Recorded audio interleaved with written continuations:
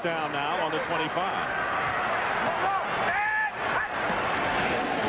And on the draw, Hayward, nothing. And great play made that time. Hey, we got some duking going on. Andre Rison and Deion Sanders. Well, I guess they are talking to one another now. Yeah, I think they finally said something. Now, how do these things get started? Well, watch. Andre's going to come off the ball, and he takes a shot right at the beginning. You see, this was talked about this week.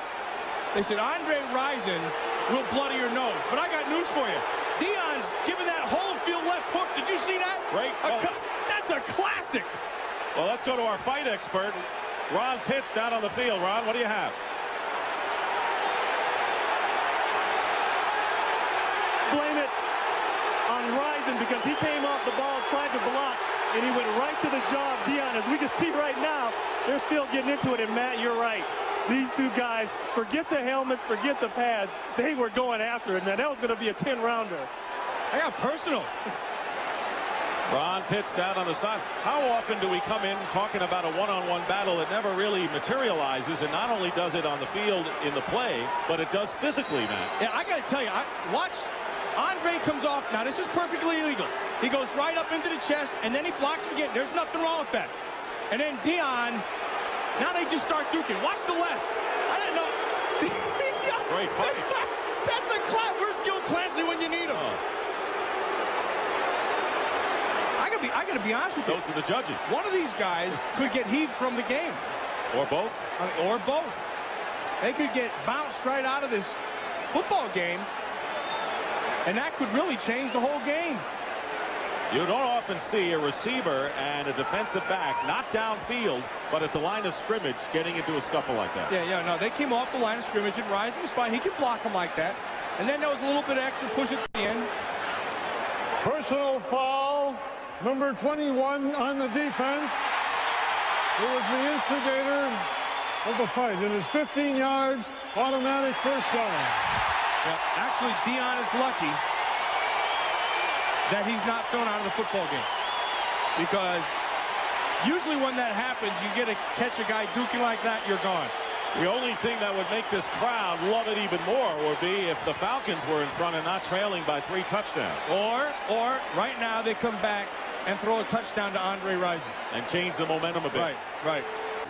They can get right back in here. Right before the half. You got a minute 50 to go. 3rd and 10, the 10th play of the drive here. George has time, and his pass is intercepted.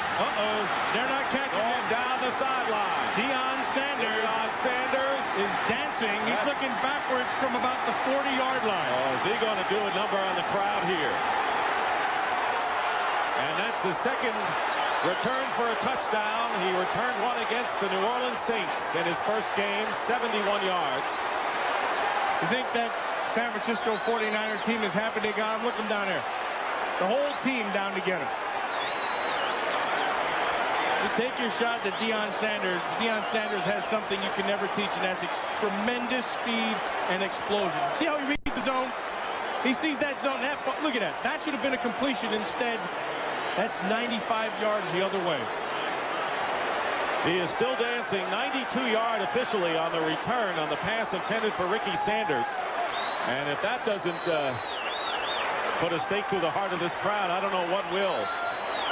Well, Sanders was penalized and now gets his revenge.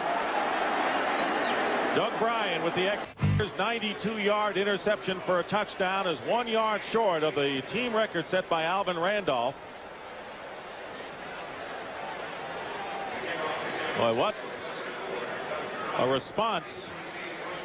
Deion Sanders could not have scripted this first half any differently, except maybe not get a shot from Andre Rison early. Yeah, you know, and I see it looks like one of his teeth is missing. I wonder if Andre didn't knock one of those things out. Word on Deion Sanders is that he's suffering from cramps, which is why he is on the sideline. Here's the dance after the touchdown return. Well, you know, the thing is, I couldn't do that if I wanted to. I wouldn't even know how to do that. You see that big smile he had? There's one tooth missing right there. Think Andre knocked it out? I don't Probably think not. so. I don't think so. Well, now he has cramps. Brilliant play by Sanders. 92 yards, tiptoeing down the sideline. There's Rison and Sanders. Nothing to say to each other after their fisticuffs earlier. Now this thing was a piece of work. It's a thing of beauty. And I think what's happened really is it's got Atlanta back in it because it got the defense fired up. I mean, that's some good duking. That's some good fast swinging. And he wants more. Sanders is hit with a 15-yard penalty following. And welcome to the Dockers halftime. And folks, Atlanta is trailing big to San Francisco 28-3. This was expected to be a war in Atlanta. Not only was the lead for the NFC West at stake, but two guys, Andre Rison and, of course, Deion Sanders, on our pregame show, let it be known that there was no love lost for each other. I mean, if it was possible, I would love to everyone else to get off the field so we could just go at it one-on-one. Yeah, I mean, I'm that kind of guy. I never said anything derogatory towards Deion, you know, and if he has a personal vendetta against me or a problem with me, the hell with him. Right. You know, and if he want to go one-on-one, we can go one-on-one all day. Well, that kind of a guy went at Andre Rison. These two here on a running play. Andre Rison is blocking. Deion takes offense at it, and Terry, they look like two cruiserweights going at it. A couple of children out there having a bad day at work, it looks like. But that's the silliest thing I've ever seen in my life. And then you run backwards. I mean, don't run backwards, Andre. Bust him one if you're going, you know. And then on top of all of that, you know, I think Gordon McCarter, the referee, I think he should have pitched them. I should get them out of there. And the only reason they weren't pitched is because they're both superstars. And that's a fine example we set for everybody else around this league. So if they can get away with it, nobody else can. Deion was the one that started it. Deion should have been the one definitely pitched out of the game. And if he does that, he doesn't have the 92-yard interception, which is the second longest in 49 history, and this game's a lot closer. And we'll talk about that indeed. Of course, Deion got the 15-yard penalty, nothing on Andre Rison. Would you have pitched him?